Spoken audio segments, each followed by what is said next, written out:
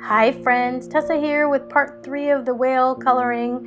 I want to talk to you guys about backgrounds and stepping out of your comfort zone and expanding your boundaries on what you feel comfortable with and how you color and what you express yourself.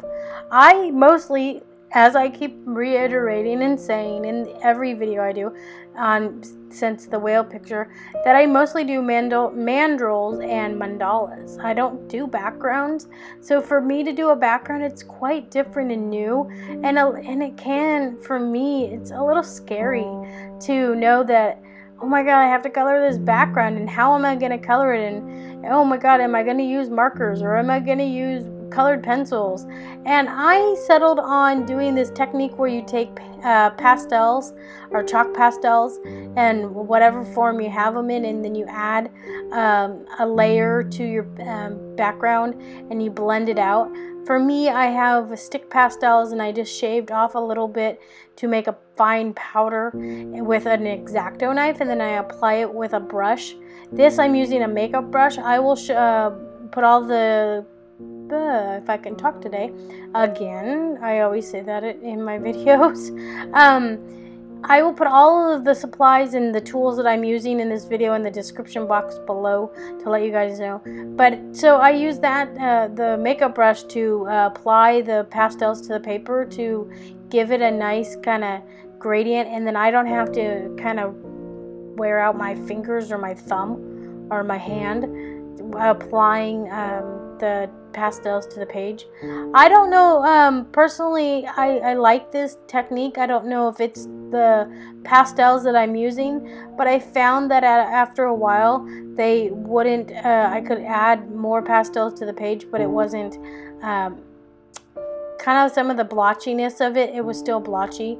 So I'm going to work on my technique, and there is a learning curve with this, but it's quite easy. You just shave off a little piece of the chalk onto a separate piece of paper, or a pan or a plate, on whatever you feel comfortable using. And if you can see at the bottom how fine I get the powder, and then I just kind of rub it onto the paper.